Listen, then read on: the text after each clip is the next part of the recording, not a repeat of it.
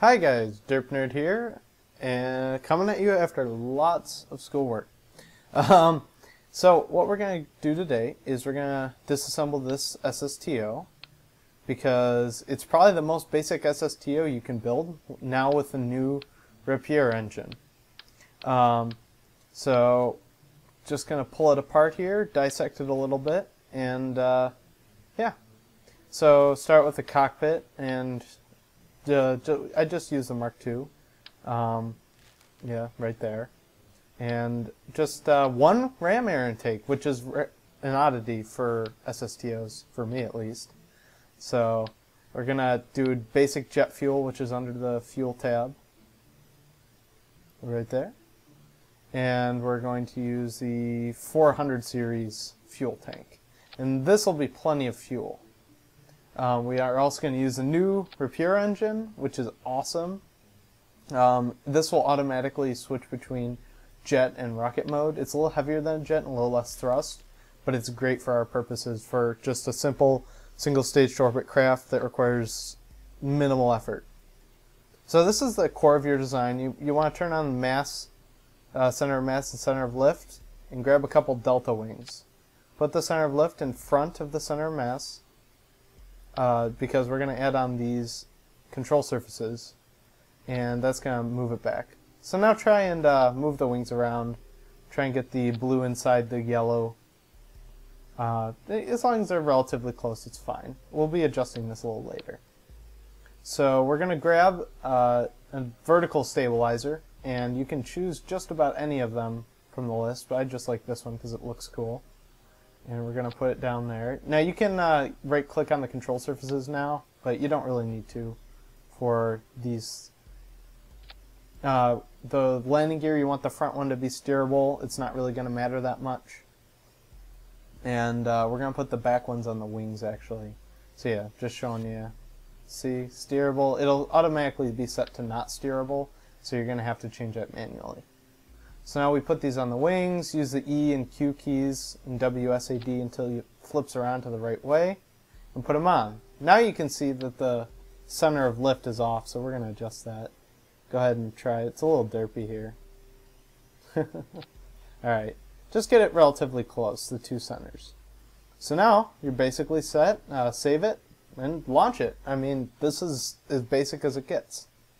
So I cut out a little of the load time, but turn on SAS, throttle up, hit the space bar, and it'll start flying on its own basically, which is great. And as soon as you're off the ground, you can lift that landing gear. So once you're a little bit off the ground, pitch up to like 60, 70 degrees. Okay, so we're going to speed up time here. Stay at this pitch for about, up until you get around maybe 8,000 meters. I'm going to pitch down a little bit. You can do the same. You just want to pick up speed. One of the things I did do was I took the liquid fuel in the jet engine tank and I turned it to half. You don't need it all. It'll make it a little lighter load. So we hit 10,000 meters and we're going to pitch down to about 20 degrees, between 20 and 30 degrees, because you're trying to pick up as much speed as you can. You can see we're at 500, 600. You can also notice the intake here. It's actually a little glitchy. The R.A.P.I.E.R's usually cut out around 0.02, but for some reason it glitches and doesn't show that you're at 0.02. So 1200 meters per second is your aim, but try and get it going as fast as you can before it shifts over to rocket. And there it goes, shifted over to rocket, and you'll notice that I pitch up as soon as that shift to rocket occurred. So I got a decent periapsis, well, apoapsis actually, about 100,000 meters, which is great. And now I'm going to circularize it. And now you also can't trust the fuel gauge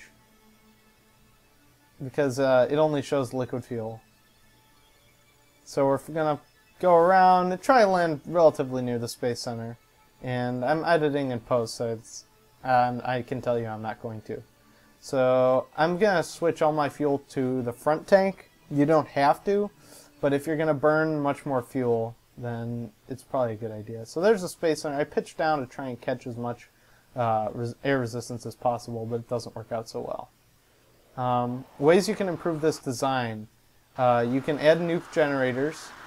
Alright, I'm going to try and fly to some land here. And we get quite the long reentry effects. This is 4 times speed in post. So if you reduce the amount of liquid fuel to about half in that front liquid fuel tank, you'll have a bit more margin for error. You could add more air intakes. Those wouldn't hurt at all. Yeah, this is why I transferred fuel, to try and prevent as much flipping as possible. Also, with the control surfaces, I did mention you can disable various which controls it uses. So, like, I could have the ailerons, which are on the wings. They could not mess with the yaw, and then I could have the vertical stabilizer only mess with the yaw. But I wasn't too concerned about that.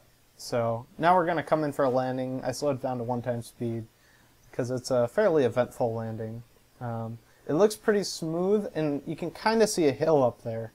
And we're coming in. So yeah, we got into orbit, and I pitched down too far.